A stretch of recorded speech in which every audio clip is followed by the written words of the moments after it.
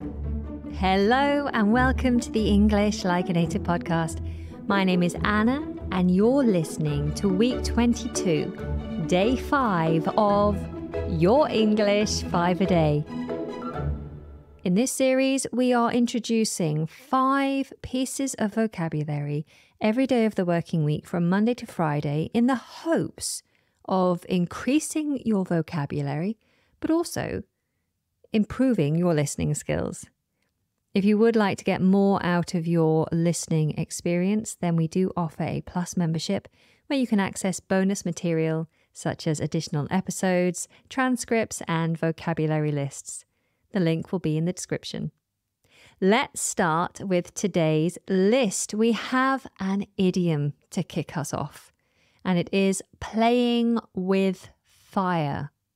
Playing with fire. To play with fire, P-L-A-Y, with, W-I-T-H, fire, F-I-R-E. Now, obviously, playing with fire is not a sensible thing to do, because if you play with fire, you could get burned. So it's when you do something that's risky or dangerous that you probably shouldn't do. So if you are playing with fire, then you're doing something risky. Here's an example sentence. You're seriously playing with fire, having an affair with your brother's wife. Okay, so I'm just trying to think of any examples of when I was playing with fire. Oh, yes, there was a short period in time where I was dating a trader, an FX trader, and he introduced me to trading currencies, which is, as a day trader, it's a very risky thing to do. If you don't really know what you're doing and you're quite an emotional person, then it's a risky business. You're more likely to lose your money than anything else. And I didn't really have any money. I had a little bit of money saved up, and I decided to start dabbling in trading FX, having no experience, no knowledge, and being a very emotional person. And needless to say, I lost my money. I lost my savings in a very short space of time. I was playing with fire and I got burnt, and I learned my lesson. Have you ever played with fire? Let's move on to the next word on our list. It's a verb and it is culminate. Culminate. C-U-L-M-I-N-A-T-E. Culminate. Culminate. To culminate is to be the end result of a process. So a certain action will culminate in a certain outcome. For example, lots of practice speaking English will culminate in greater English fluency and confidence when speaking with others. Here's another example. My colleagues and I argued so much over who was going for the promotion that it culminated in my resignation. I'll get a better job elsewhere anyway. Next on the list is a noun, and it is gratitude. Gratitude. We spell it G-R-A-T-I-T-U-D-E. Gratitude. Gratitude describes the feeling of being grateful, thankful. We should all practice gratitude on a daily basis, being thankful and grateful for the things in our lives that are positive. Here's an example sentence. You saved the day by being there for me when I had the accident. How can I show my gratitude? Can I take you to the opera as a thank you? The Nutcracker is playing currently. I know that's one of your favourites. Next on the list is an adjective, and it is rational. Rational. We spell it R-A-T-I-O-N-A-L. Rational. Rational. If something is described as rational, then it has reason, good reason. It's been thought about. For example, a rational person would base their actions on clear thought and reason. So here's an example. There's got to be a rational explanation as to why Jose hit you. Did you say or do something to annoy him? Next and last on the list is a verb, and it is banish. Banish. We spell it B-A-N-I-S-H. Banish. To banish someone is to make them leave a place, usually a country, and to not allow them to come back. It's very similar to deport or exile someone from a place. This word always makes me think of the Shakespeare play Romeo and Juliet, where Romeo was banished from Verona, wasn't he? Yeah, what a sad story that one is. Didn't have a happy ending at all. Okay, let me give you an example sentence with banish. The hunters were eventually caught and banished from the game reserve after they snuck in and targeted a herd of elephants. Okay, so let's recap today's 5. We started with the idiom play with fire, which is to dabble in doing something dangerous or risky. Then we had the verb culminate, which is to be the end result of a process. We had the noun gratitude, which is the feeling of being thankful or grateful. We had the adjective rational, where something is based on clear thought and reason. And then we had the verb banish, to make someone leave a place and never come back. Okay, let's do this now for pronunciation. Please repeat after me. Play with fire. Play with fire. Culminate. Culminate.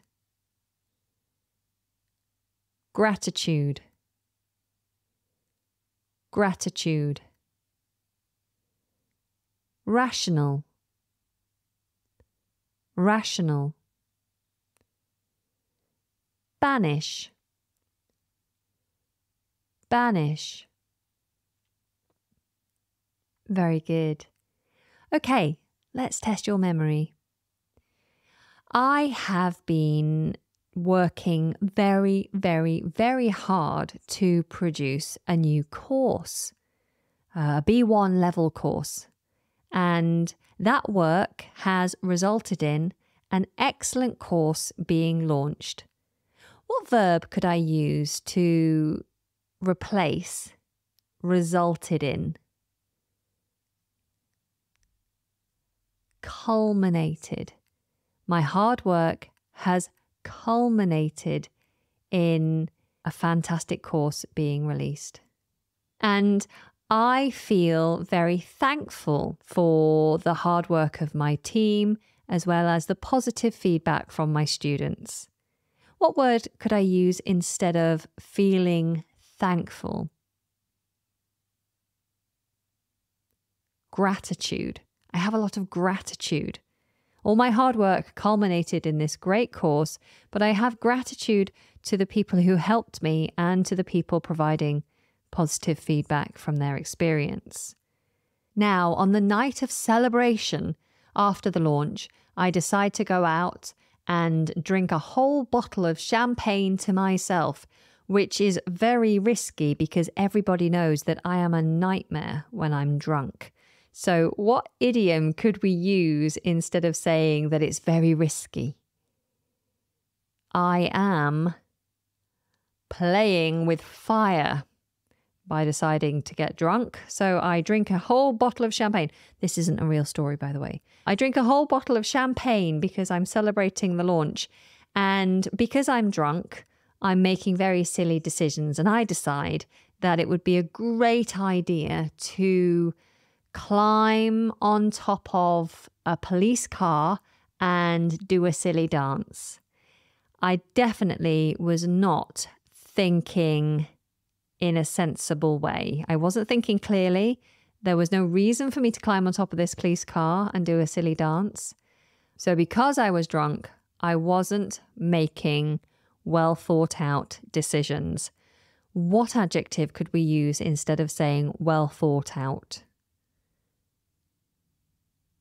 Rational. I wasn't making rational decisions, was I? Absolutely not. And when the police see me on top of their car doing this silly dance. They drag me down, they whack some handcuffs on me, and they take me off to see the judge. And the judge tells me I have to leave the city and I can never come back again. What verb should we use? What did the judge do to me? She banished me. The judge banished me from my own city because I did the silly drunken dance, which wasn't a very rational thing to do. A silly drunken dance on top of the police car. And it's all because I decided to play with fire by drinking too much champagne. And it's only because I was feeling so much gratitude because we'd all worked hard and we'd launched this amazing course, which was the culmination of months of hard work and input from an incredible team of teachers. Yeah, now I'm banished. Well, that didn't have a happy ending, did it? Okay, that is not a true story. I do have a B1 course that was the culmination of many months of very hard work, but I didn't get drunk when I launched it. Right, let's bring everything together in another little story. My name is Manson, Jenny Manson. I work for the government as a secret agent, and my job is to protect innocent lives from dangerous criminals. Our current intel suggests that a notorious weapons dealer, known for supplying arms to terrorist organizations, is hiding in the caves of Thailand. And he's playing with fire, as he plans to sell these weapons to the highest bidder. Here is my account of today's action. Walking through a bustling market in Thailand, blending in with the locals, I spotted a suspicious figure and followed her to a small motorboat docked at the edge of the beach. These small but fast boats are the only way to reach the hidden caves where the weapons are stored.